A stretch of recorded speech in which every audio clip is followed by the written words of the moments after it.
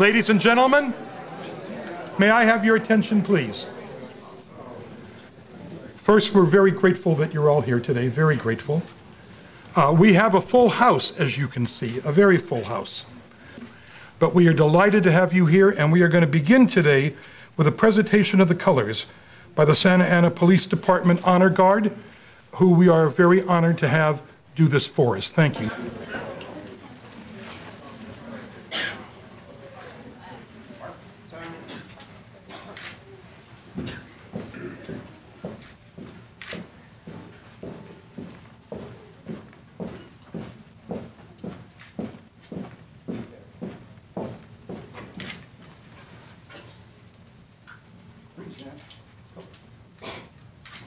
Mr. Alex Diaz of the U.S. Naval Reserve and Chairman of Veterans First will lead us in the Pledge of Allegiance. Ladies and gentlemen, please place your right hand over your left shoulder. Ready, begin. I pledge allegiance to the flag of the United States of America and to the republic for which it stands, one nation under God, indivisible, with liberty and justice for all. Thank you. Please remain standing. We are honored to have Pastor Frank Mauricio of the Wounded Warrior Ministries to lead us in prayer. If everybody would please be seated, this is a short memorial type of service. I don't want anybody passing out there.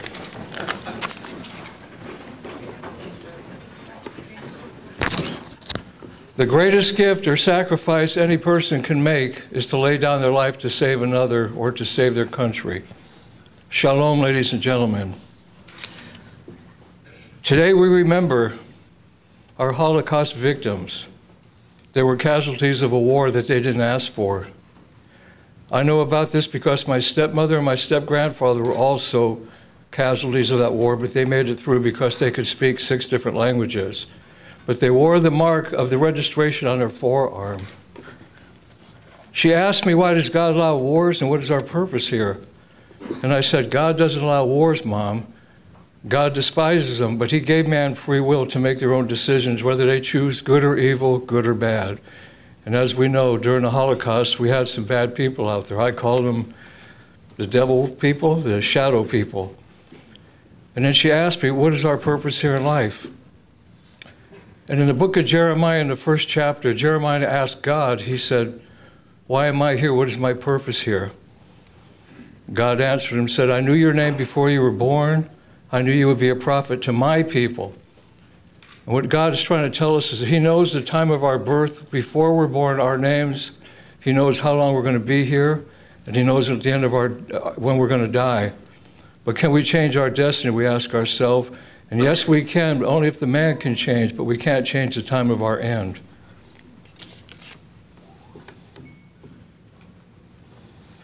Isaiah, the book of Isaiah, it says, the Lord will settle international disputes. All nations will convert their weapons of war into implements of peace. Then all wars will stop and all military training will end. In other words, the Bible is trying to tell us there will be a day when we have peace in this nation and peace in the world. People turn to America because we are blessed by God, but we have to stay in God's ways. The people that sacrificed in 1936 or 34 when it started, over 6 million Jews and 3 million Russian soldiers were sacrificed because they were casualties of war. And the United States came to help them. We must remember that it is in God we trust here, and if we take God out of the equation, we're going to be one nation gone under. Let us pray. Our Father who art in heaven, we ask for your blessings on this group of men and women who come to you as children in their walk of faith. We ask that you hold your hand of comfort over those serving in harm's way. We ask that you hold close to your heart those that have fallen before us. We ask that you bless the Holy Land and her turmoil right now overseas as she fights for justice or injustice. And may we, the people, always be able to say, may God bless America, for it is in God we trust. Amen. Shalom. Thank you. This exhibit is being sponsored by the Foundation for California, the Simon Wiesenthal Center, and SNCF, the French National Railway. The exhibit was first created by the Simon Wiesenthal Center by some of the best exhibit designers in the world for the 50th anniversary of the Anschluss, the day that Hitler marched into Austria and formed the Greater Reich. It was opened in Vienna, an appropriate place. It has been seen in all the great capitals of the world. It has been seen throughout the United States. And indeed, Mr. Ted Gover, who many of you know him, you don't know me, so he should actually be up here doing this. He leaves tonight to meet with Rabbi Cooper from the Simon Wiesenthal Center to open a Holocaust exhibit similar to this in Bangkok with the United Nations and the Israeli Embassy. We recently opened one in Mumbai, and we've opened one throughout Asia. Over 2.5 million people came to Japan to see the exhibit in Tokyo and around Japan. It's been extraordinary. This exhibit, in part, is sponsored by the Foundation for California because the Simon Wiesenthal Center is a fixed asset. It has a beautiful building. It is a great museum in the west side of Los Angeles, but not everyone can get to it. So we've taken this exhibit in the early 1990s throughout the state of California to schools, to libraries, to police stations, almost to anyone who would have us. And then people wanted us and wanted us. Frankly, we did this till we ran out of money. There is enormous appetite today for Holocaust education. 60 years after the Holocaust, there is enormous appetite for Holocaust education. We live at a time when we hear frequently, often from the enemies of the United States, but from others, that the Holocaust didn't happen. It never occurred. Holocaust denial. Holocaust denial is one side of a coin. The other side of the coin is Holocaust denial is the mother's milk of terrorism. Terrorists are nursed on Holocaust denial. So it is more important than ever at this time for us to remember the Holocaust, to relearn its lessons, and to tell everyone we know about those lessons so that this does not happen again. I'm a professor. I'm used to speaking in 55-minute increments followed by a test. Today, I'm going to shut up right now. It is my pleasure to call up here Supervisor Janet Nunyan, who may not be able to stay for the whole program. This is her district. This is the first supervisorial district of Orange County, and we are just delighted to have her here today. So Janet, thank you very much for being with us. Thank you. Good morning. First and foremost, I would like to thank the Simon Wiesenthal Center and the Foundation for California for bringing this important exhibit to the city of Santa Ana. As mentioned, welcome to the First District. I would also like to thank the city of Santa Ana for hosting the exhibit. Most importantly, I want to thank everyone here in attendance today. Your presence is a tribute to Orange County and to our community's commitment to make this a welcoming place to all people. The Courage to Remember exhibit poses to us 3 significant challenges. 1, today we are challenged to remember. 2, we are challenged to educate. 3, we are challenged to commit. The horror of the Holocaust must never be forgotten. Families were ripped apart. Children never saw their parents again. In total, over 6 million Jews and millions of others who were considered outcasts by the Nazi regime. To suppress the memory of the tragic horror carried out by the Nazis would result in an unspeakable disservice to those that were victimized by its evil. We must remember, but our duty does not end there. The impact of the Holocaust and the valuable lessons that can be taken from history's most deadly horror benefit us only if we take proactive steps to educate ourselves, our children, and the future. Organizations like the Simon Wiesenthal Center and the Foundation of California play a vital role in distilling the causes of the Holocaust and ensuring that the origins of its hate are never, never again recreated. We must educate, but again, our duties does not end there. If we are to suppress hate through education, we must commit to that cause. This is a commitment not by one or only a few, but by our entire community. It is imperative that we empower our children to denounce actions and speech soiled by hate. Orange County's own Human Relations Commission is a driving force in our community, focusing their efforts to foster mutual understanding among residents and eliminating prejudice, intolerance, and discrimination. I've been very fortunate enough to see firsthand the positive effect of the Human Relations Commission has done on Orange County. Just a few years ago, I spoke at the Commission's Walk in My Shoes youth conference. It was great to see that more than 1,000 youth in attendance talked about the benefits of the Commission's Bridges and Bear Paw programs, both of which aim to inspire and motivate youth to change in their schools and communities. Anxious to express his enthusiasm, the Commission's program had one young Orange County resident at the conference. And he stated, "I learned the effects of racism, discrimination, oppressions, and prejudice. I want to educate other students about the negative effects of discrimination as well. The voices and actions of the county's youth are very, very powerful." With the help of the Human Relations Commission, they have made it their mission to destroy intolerance at its source. It is imperative that we do the same.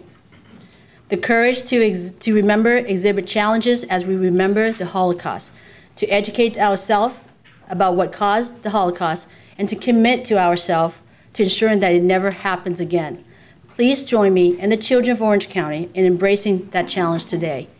I also understand that this exhibit is here for 2 weeks. Having had the opportunity to be here a little earlier, I was able to view most of the exhibits, and my office will be working with the organizer to see if we can move this and keep it in Orange County a little longer. So we're going to hope and work with the County Board of Supervisors, my colleague Supervisor Morlock, former chairman of the Board of Supervisors last year, and also OC Parks and the rest of my colleagues to hopefully be able to move this and extend this longer in Orange County, because 2 weeks is not enough for us. We have over 3 million people in Orange County. So the more we can reach and the more people we can see this, the better it is. Again, thank you so much for giving me the opportunity, for allowing me to be here. I want to thank all the veterans here today, the veterans organizations, the first responders. I never liked that phrase, first responders. I like the phrase the police, the sheriffs, the firefighters, who keep us safe, help to ensure our freedoms, and who interact with our community. Very often they are the individuals who interact with our community. So we're grateful that the Santa Ana Police Department welcomed us into their midst. They've been wonderfully welcoming. We couldn't be happier about that. And we want to thank the veterans, and we want to thank the first responders, and we want to thank especially the Santa Ana Police Department. And we want to thank the acting chief of the Santa Ana Police Department, who has gone out of his way to make us comfortable. Thank you. I would now like to ask the acting chief of the Santa Ana Police Department, Carlos Rojas, to come up and to say a few words, please. Well, thank you very much for joining us today on this important day. And the message that I do want to send out is really directed at our youth that line the walls here of the community room. And I think oftentimes we get caught up in the day-to-day things that we do in our lives. And now with technology, many of the young folks doing their Facebook and their social media type things, and oftentimes history goes by us and we don't even realize it. So before you all leave here today, I encourage all the youth to take a look around, look at some of these exhibits, read some of these exhibits, and see what atrocities were done, and to really make that commitment and ensure that these things don't happen again, because they happen because of actions and inactions of leaders throughout the world. And it was tyranny like we've never seen before, and that we hopefully never see again. So for the youth in this room, I do strongly encourage that you take the time to view some of these exhibits and read them. And for everyone else, thank you very much for coming to the Santa Ana Police Community Room. It's a true honor to host this exhibit here, and I know the members of our city council, the mayor, and city staff are very appreciative to have this exhibit hosted here. So thank you very much. I should add that there are 3 individuals who have worked closely with us who deserve recognition. I'm terrible at names, so forgive me if I don't pronounce your names properly, but Anthony Bertagna. Anthony, are you here? Very good. Way back there, okay. And Loretta Tofoda. Loretta, are you here? I probably didn't pronounce her name properly, so I'm glad she's not here. And Sarah Mason. Sarah, are you here? Well, let me tell you, those three people have just been wonderful, and we're very grateful. You've got a great staff, Chief. Thank you so much. I take it as appropriate to call you Chief, not Acting Chief. Yeah? Good. Is the Santa Ana mayor here? He said he might be able to come by. Okay, I don't see him now.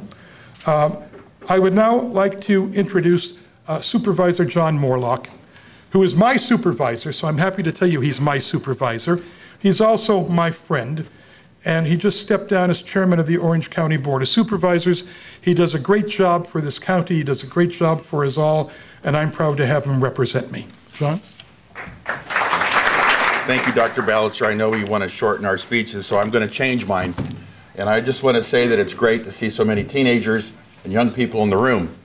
My father was born in 1927 in the province of Groningen in northern Netherlands. That made him about 12, 13 years old when the war started. My mother was born in 1930, and she was 9 years old when the war started. When you were occupied by the Nazis, your guns were removed and your radios were removed. You were not allowed to listen to radio. You were not allowed to have firearms. If there was a problem in the province, you didn't need a lot of troops. You just needed to take the mayor, put him to the town center, and kill him. That's how you kind of kept force. You just kind of said, if you're going to step out of line, we're just going to shoot someone you know, and that'll help remind you that you need to monitor what you do here, because there was a resistance and there were also sympathizers, so it made the life real interesting. 3 of my mother's brothers would have to hide during the war, so they would not get conscripted either into the Nazi army or to do slave labor in factories. So the World War II is very close to me personally.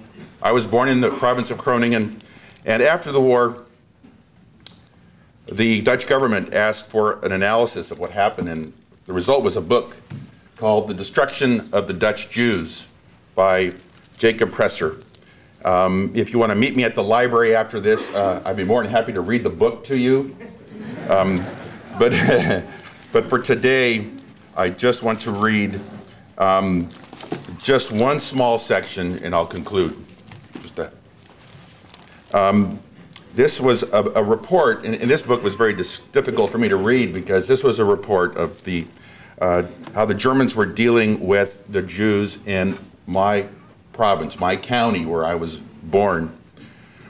As usual, the Germans were not remiss in making their own contribution to the Jewish festival of Purim on March 21st, which is when you celebrate the victory of the Jews over their enemies. And the Germans reversed it. And the head of the SS, the kind of the police department for the Germans in Germany, Mr. Rauter, the head of the entire force, gave an address where he treated the Dutch SS on the day of the festival itself on Purim.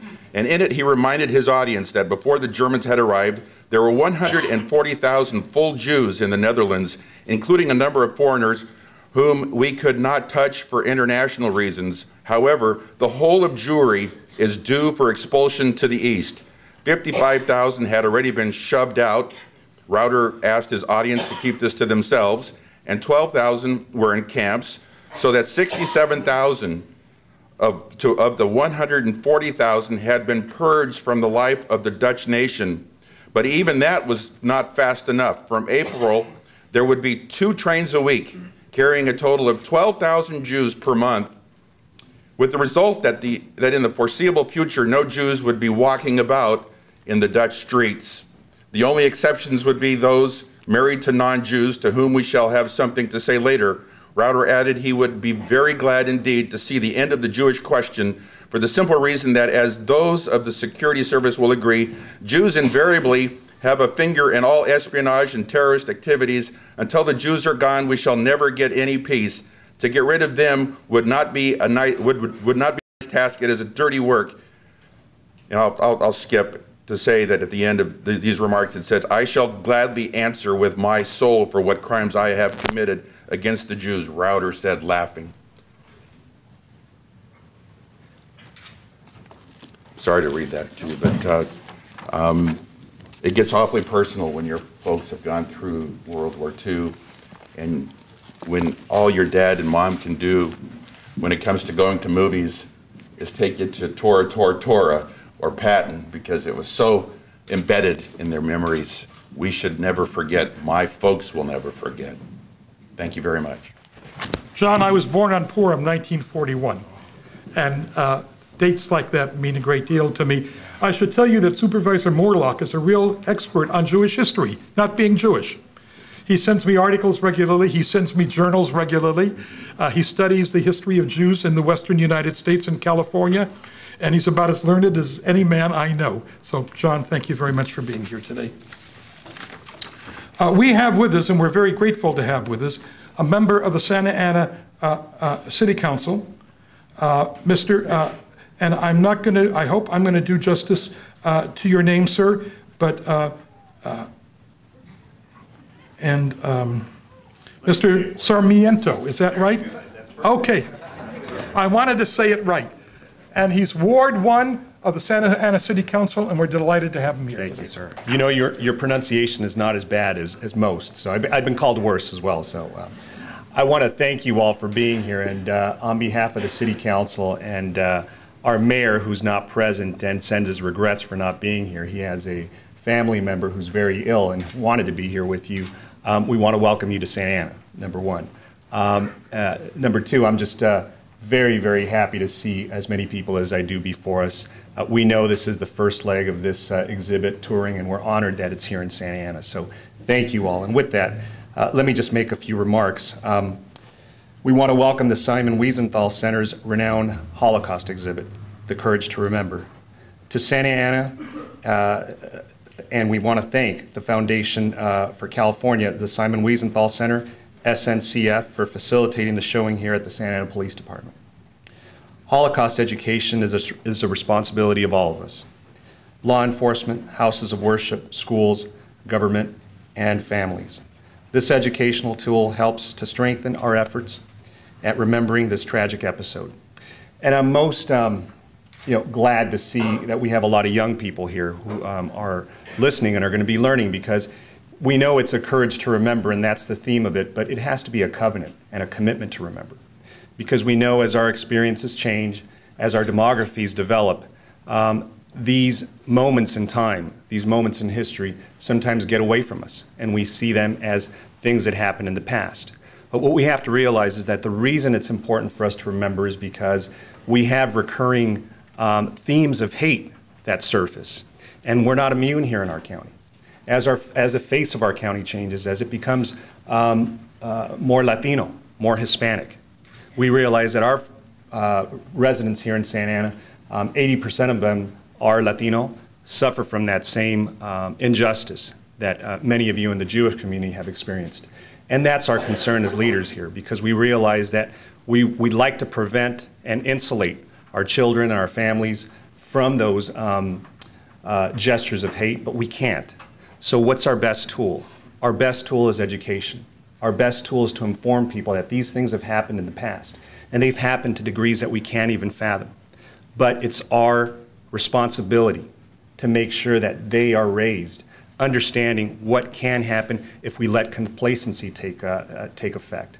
And I think if we're silent, our silence is acquiescence. So we have to make sure that we speak with a strong voice and a unified voice when we say these things cannot be tolerated anymore. Injustice in our time, hopefully, we may not be able to eradicate it, but we certainly can minimize its impact. So working together here in the city of Santa Ana, we want to welcome you, and we hope that this is a series of conversations that we have, of forums and symposiums that we can host, because we realize that the time is ripe now, that we educate these young minds and make sure that they understand what can happen when we sit and be in silence. So we want to thank you all for being here. We know that the exhibit's going to be here for 2 weeks. I want to thank the supervisors for being present, and Sheriff Hutchins, Chief, and the department here for housing this.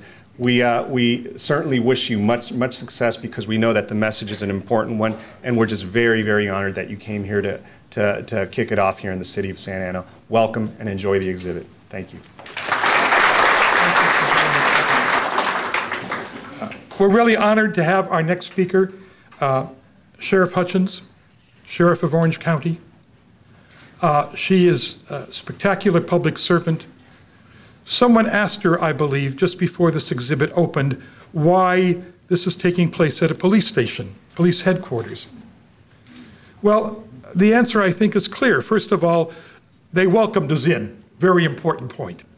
But also, the police are there to keep us safe, to protect us against hate crimes, to protect us against the kind of intolerance that leads to violence. But it's only half of it, because the other half of it is education. The two pillars of fighting hate and intolerance are the police on one hand and education on the other. Really glad all you guys are here today. Really happy you're here, you young people. So we are really delighted to have Sheriff Hutchins here, and I'm not going to talk anymore. I'm going to let her do the talking. Well, good morning, and I want to thank the foundation for inviting me to speak at what I consider a very important event, a very important exhibit. I have tried to educate myself on World War II, on the Holocaust, and as I thought about my comments today, I just wanted to share that I've visited the Simon Wiesenthal Museum of Tolerance. They have a program there, Tools for Law Enforcement, that a number of our agencies participate in. I have had a long working relationship with my good friend Mark Ketrick, and we traveled to Russia together, who has been in charge of that program for a very long time, and we traveled to Russia to try and change the culture about hate crime, to try and educate on how to prosecute and how to prevent hate crimes. I visited the U.S. Holocaust Museum in Washington, D.C., and I would say to the young people, if you ever have the opportunity to do that, it is quite an education. And I visited Yad Vashem Holocaust Memorial Center in Jerusalem, which I just have to share. They have an exhibit there, or they had an exhibit that showed life, Jewish life before the war, before the Holocaust. And then you go through and you find what happened during the Holocaust and at the end. And it is very moving to see you're living a normal life one day, and the next day your world is turned upside down. I have tried to educate myself, but I will never understand the horror and the atrocities that occurred during the Holocaust.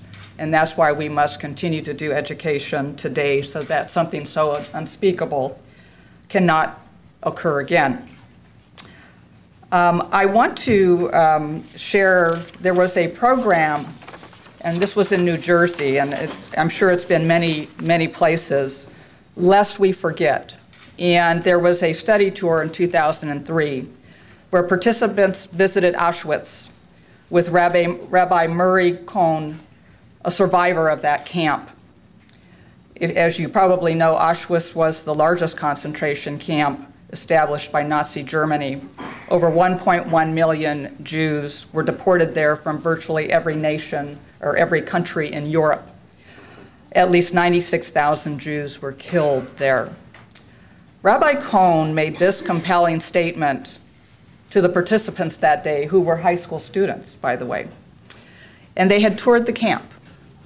His comments to me illuminate why it is so important to hear the voices of the survivors. He said this: "If you think that you were now with me, that you have been in Auschwitz, you have never been in Auschwitz.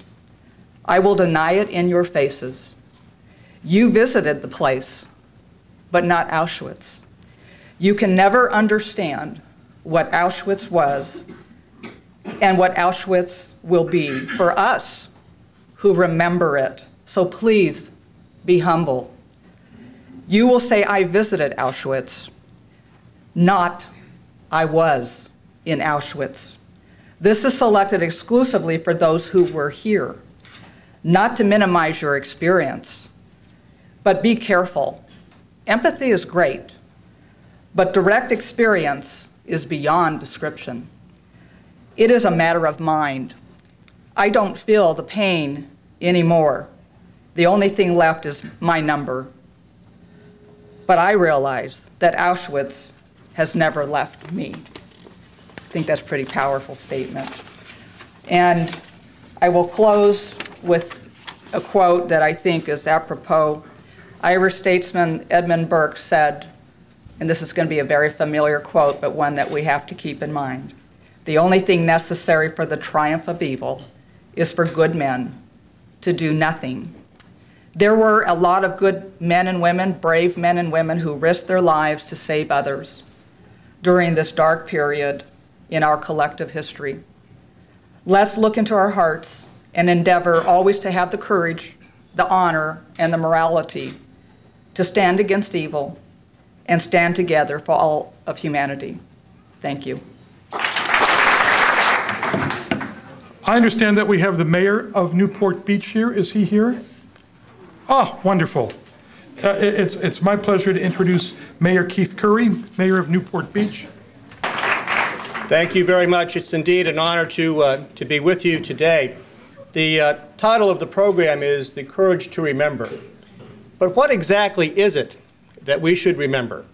Let me suggest a few things. First, we should remember the victims. It is our duty to ensure that they did not die in vain, and these panels tell their stories, and we should all learn these stories.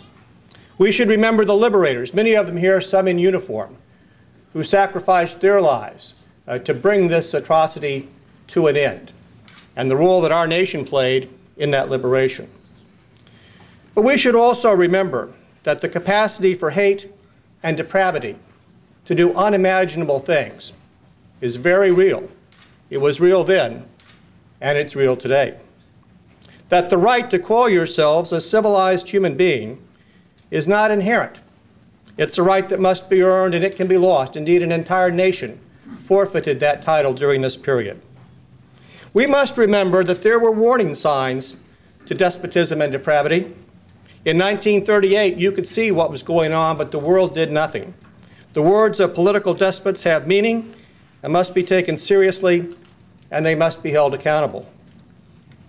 We should remember that, sadly, the lessons of the Holocaust are not confined to World War II, but they were revisited in our world, in Soviet Russia, with the Khmer Rouge, in Bosnia, in Rwanda, that even as we speak today, the Taliban seeks to terrorize entire populations, to eliminate those of different religious views, and to erase traces of great civilizations.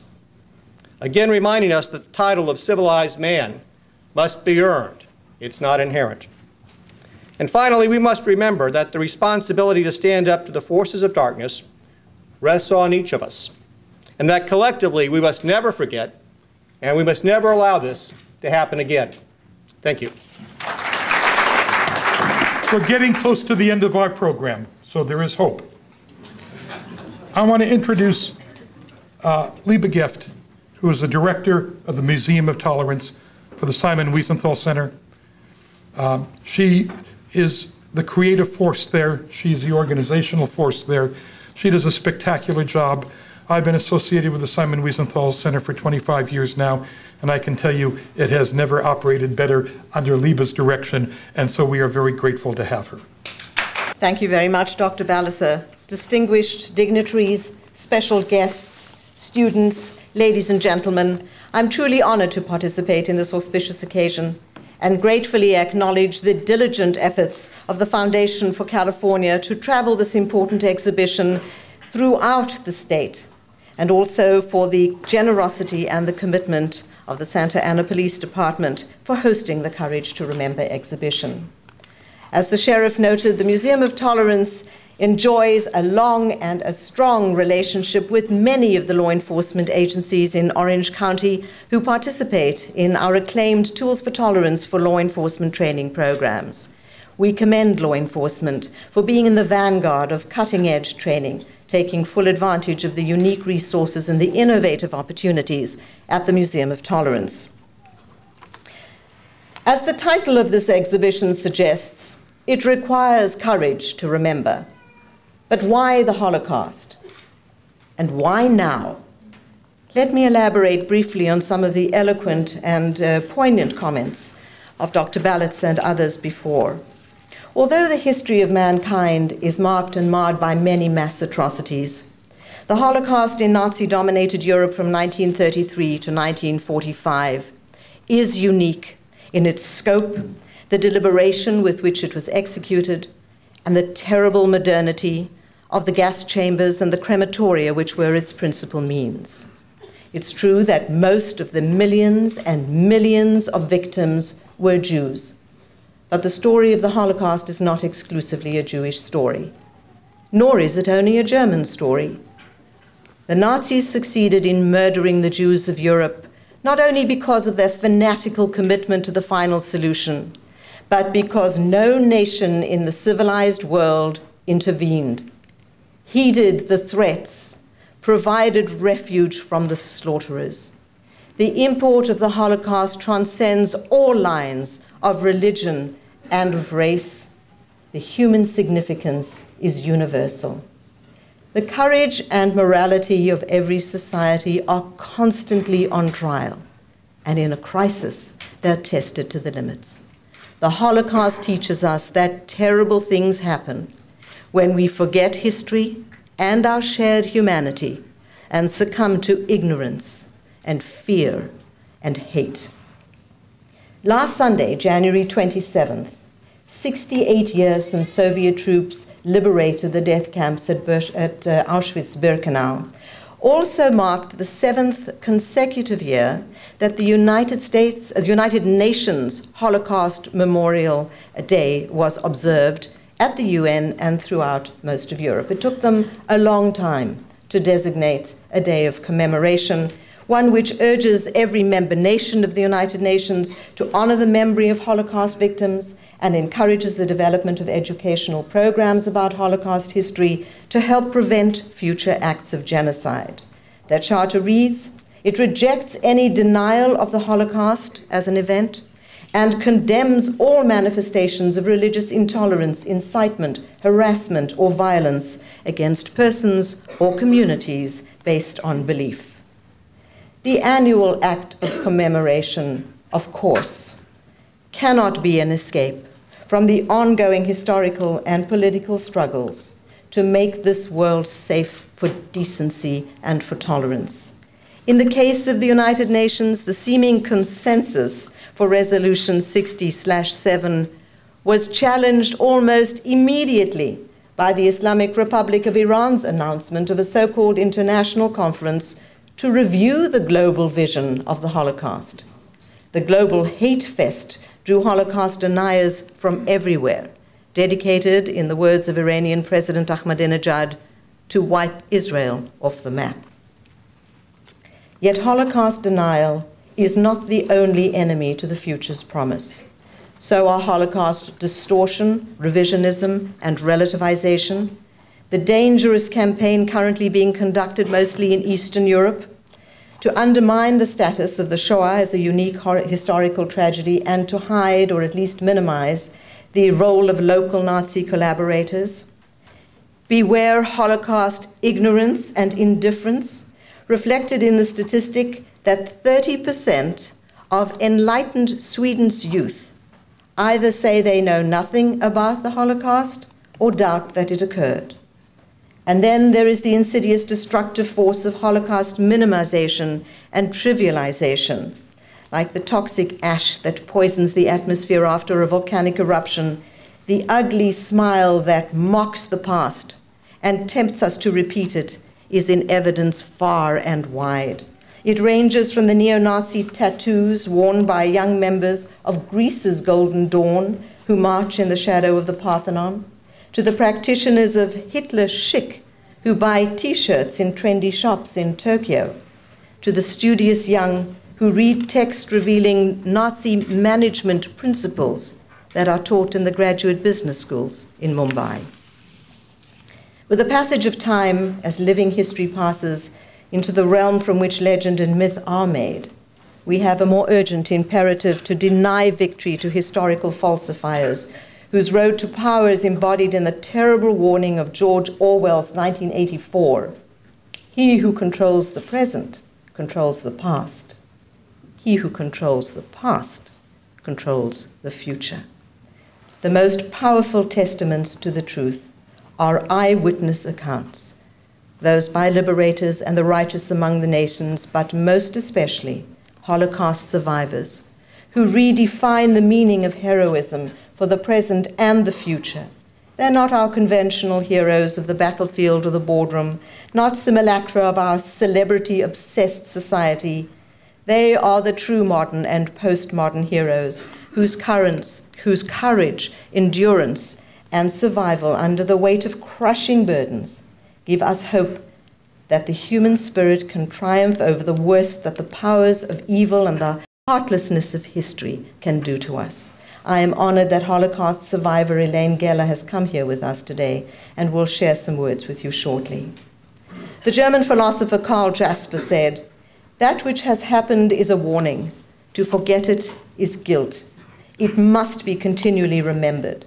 It was possible for this to happen, and it remains possible for it to happen again at any minute. Only in knowledge can it be prevented." I sincerely hope that over the next fortnight, and perhaps even longer, based on what the county supervisor said earlier, prodigious numbers of residents of Orange County will come and see this exhibition, will learn from it, and be inspired by it to engage the present and to help shape a bright, safe, and peaceful future. Thank you. I should add, college professors are used to speaking without a microphone. I should add that you all must visit the Museum of Tolerance in the west side of Los Angeles. This just gives you a taste, a very small taste, of the resources and the educational experience that you'll have at the Museum of Tolerance. So after that, those stirring remarks by Liebe Geft, I hope you'll all visit. Before I ask our survivor to speak, I have one further duty, and that is the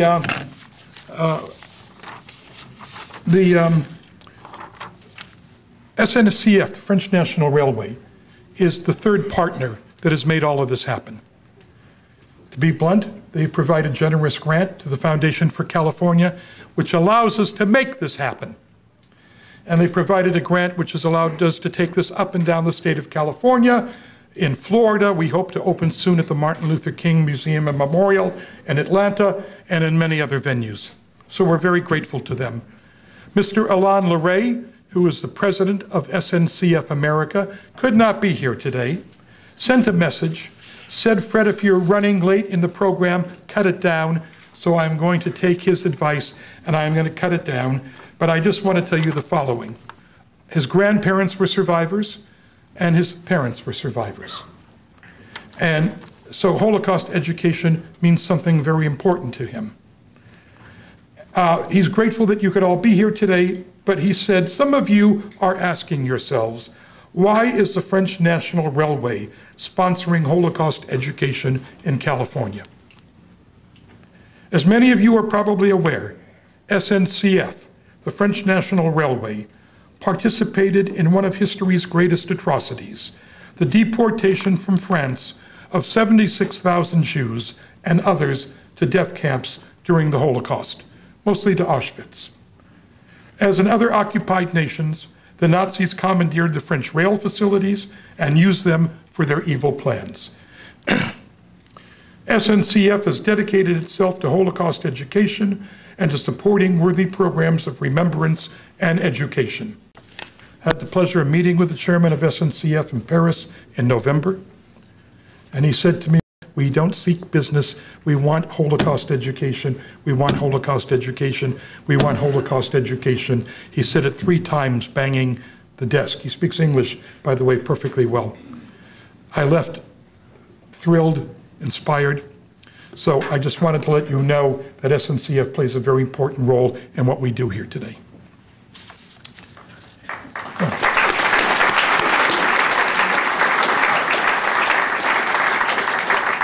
We're delighted to have a survivor with us. Elaine Geller is a survivor. She works with the Simon Wiesenthal Center, sharing her story for the center and the museum in many venues. An opening would never be complete without a survivor because it's all about them. We often have liberators, vets. We often have Americans who have liberated the death camps because they have compelling stories. They were there. They saw what happened. Anyone deny to an American liberator that it happened, and you better watch out for your nose. And also, equally important, maybe more important, the survivors of the death camps. Elaine, would you come up here and share just a few words with us? We'd be most grateful. This is going to be very brief, but I must say before I tell you just a little bit about myself, that if a survivor gets anything wonderful in this world, is to see the variations, the differences that are interested in making this a better world, that it never happens again. My name is Elaine Norwich Geller, and I'm a child Holocaust survivor. I was 4.5, or maybe less, when I went into the first encounter, and I was liberated in Bergen-Belsen at 8.5, almost 5 years.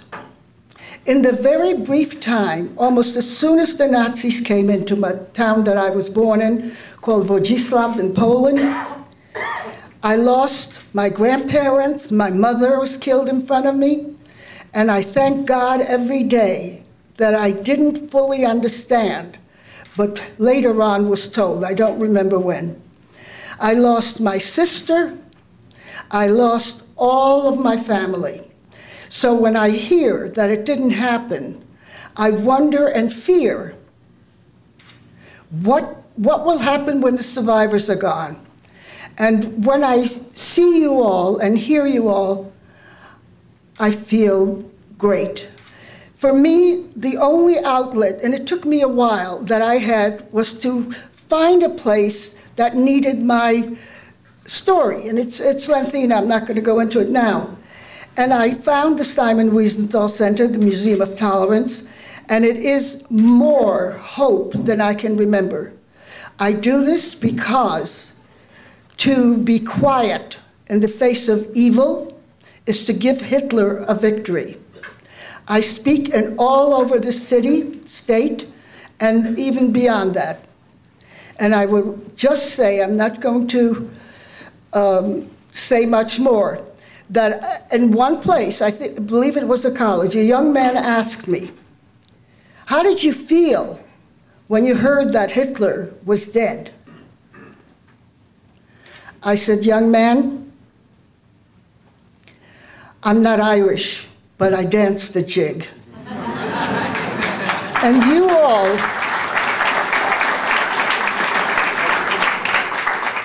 your presence in this room, knowing that it's people of all religions, faiths, and so on, is the thing that is medicine to my soul, and I will speak about this with the intent of prevention for the rest of my life. Thank you.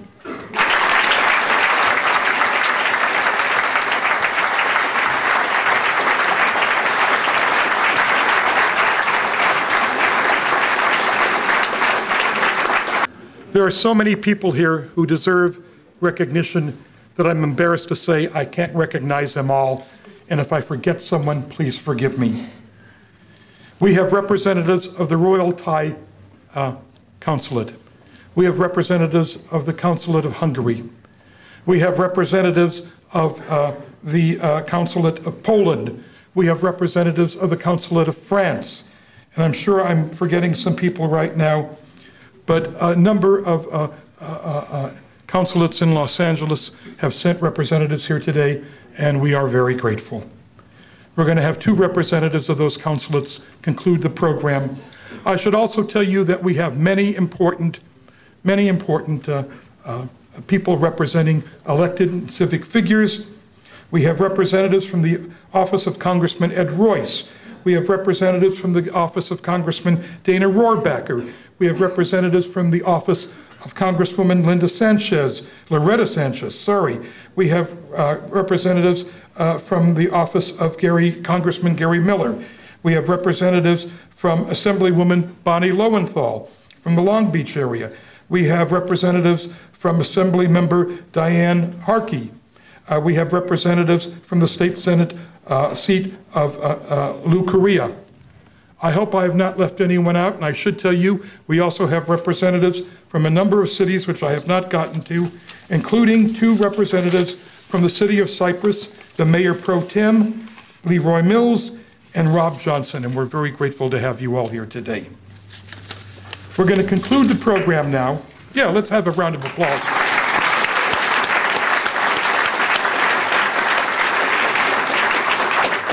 With 2 members from the Consulate Corps, His Excellency, the Honorable Yuri Resnick, who's Deputy Consul General of the Consulate of Israel. Yuri, would you please come up and say a few words? Distinguished leaders, Santa Ana and Orange County, my distinguished colleague, Deputy Consul General of the Federal Republic of Germany, Excellencies, members of the Consular Corps, ladies and gentlemen. I want to start by thanking the Foundation for California, the Simon Wiesenthal Center, the French National Railroad for making this important event possible and for putting this exhibit into place to enable so many people, and especially the young people among us, to come to grips and to witness this sordid chapter in human history and to learn its lessons. Despite the 70 or so years that have transpired since the Holocaust, it's still difficult to contemplate the magnitude of the crime that was committed against the Jewish people, which is underscored also by the inaction of the enlightened world, the enlightened nations during the Second World War, despite the fact that knowledge of what was transpiring was available in real time, and the means did exist to do something about it, and yet nothing was done until it was too late. I wish it were possible in today's world to say that we live in a different world, where such things couldn't happen anymore, where forces of evil are confronted in an effective way, and the machinery of the distortions and lies which are their bulwark are equally confronted. But the frank truth is that we do not live in such a world. Today's day and age, even today, there is a member state of the United Nations which openly calls for the annihilation of my country, of the State of Israel, and of the Jewish people. Just several months ago, the president of this country was welcomed in open arms, as he is every year in the General Assembly in New York. And so I think we still live in a time where these concerns are very real. The threat posed by Iran is, of course, of a global nature, and it poses a threat to the states in the immediate vicinity of Iran, the Gulf countries. But for Israel, it's a very immediate, imminent, existential threat. Mein Kampf was published first in 1925 and laid out in very clear, cold, crisp, cold-blooded terms the intent that Hitler had for the Jewish people, which within several short years materialized. Unlike 70 years ago, today there is an independent, sovereign state of the Jewish people, the State of Israel. And I can tell you that when we say never again, we mean it. So allow me, without further ado, to again thank you all. Thank the organizers, the Foundation for California again, and the Museum of Tolerance, the Simon Wiesenthal Center for putting this together. It is so very important to keep the awareness and the knowledge of what happened so that we can do what we can to prevent it from happening again. Thank you. Our last speaker is His Excellency, the Honorable Stefan Bitterman, who's Deputy Consul General of the Consulate of the Federal Republic of Germany. Please. So, ladies and gentlemen, good afternoon. I'm Stefan Biedermann from the German Consulate General. After all we've heard, it is not very easy to say something meaningful. So, if you permit, I'd give you a personal remark. Since I've been a young boy and heard for the first time through German media and at school what has happened between 1933 and 45 in Germany, in the first place I couldn't believe it, because the country that I have lived in that time for 6, 7, 8 years, I couldn't just imagine that the people around me were the ones who were responsible for the greatest crime, the greatest atrocity that mankind has ever seen. Since then, it has always accompanied me through my life. I wanted to know, how could that happen? How could my people do something like that? How could a people that has achieved such great cultural products, music, books, literature, philosophy, how could these people end up being a horde of bandits, allowing the Nazis to guide them into the worst thing that ever has happened on earth? I even decided then to take up studies in history. I majored in history at university because I wanted to know. And still today, if you ask me, I cannot explain. That doesn't mean that we are not able to draw some lessons of what has happened. And we've heard that this topic, Holocaust education, is a very important one. And I can assure you that in Germany, no kid at school would not at least 2 or 3 times be taught about what has happened at different stages of age, because, well, you can imagine, kids at different ages have different approaches to understand what has happened. They're also being taught that the Germans weren't even able to liberate themselves of these Nazi devils, as the first speaker today said. If not, our American friends wouldn't have done the job for us. And that's why I'm very happy to see some of the veterans here. It was the Americans with the French and the British and the Soviets who liberated us from that guy and his band of well, I would say, terrorists. But nowadays, how do you teach the young generation? How do you bring over the message? Fortunately, we still have the witnesses, people who can tell their stories. The Shoah Foundation, as you know, made that their goal to produce footage of any witness they could find, and I'm very happy that we have it, and I have to say, I feel embarrassed that we Germans didn't have the idea to start a project like that it was Steven Spielberg and the Americans who started that. I only arrived here 6 months ago in the United States, and here in California, I have to say I'm very impressed about this culture of Holocaust education you're having here. The Museum of Tolerance, the Museum of the Holocaust, the Shoah Foundation, each of them, I find, even personally, are very impressive projects to show what has happened and even do it in a very smart, didactic way to bring over the message to the future generations. We have heard a lot of bleak things today. If you permit, I would like to end my little statement with, well, if you permit me the expression, positive news. We have in Germany now growing Jewish communities.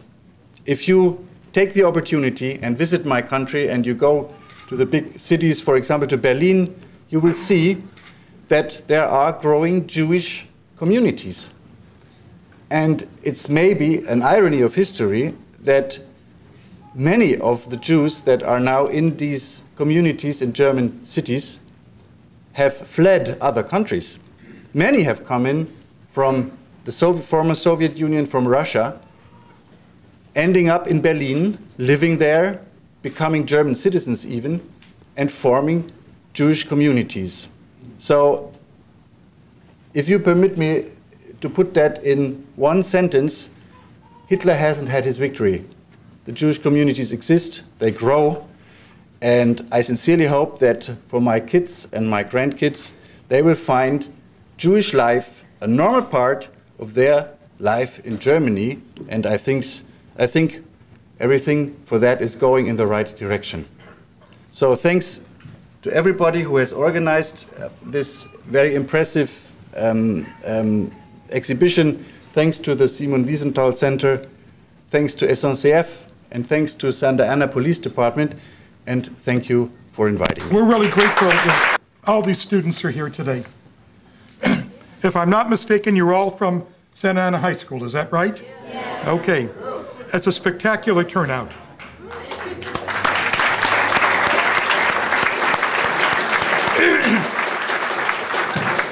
All of us who made speeches, that's fine, but you're the future. There's hate out there about Hispanics, there's hate out there about Asians, there's hate out there about African Americans, there's hate out there about Jews, and only you will be able to stand up to that in the future. So please read this, imbibe it, take it into your minds, share it with your friends, and get them down here to see the exhibit, and then go to the Wiesenthal Center's Museum of Tolerance in Los Angeles to see the big one. Thank you for being here. We're now going to have a ribbon cutting ceremony. Everyone who spoke, would you please come up to the front, because you're going to participate in our ribbon cutting. 5, 4, 3, 2, 1.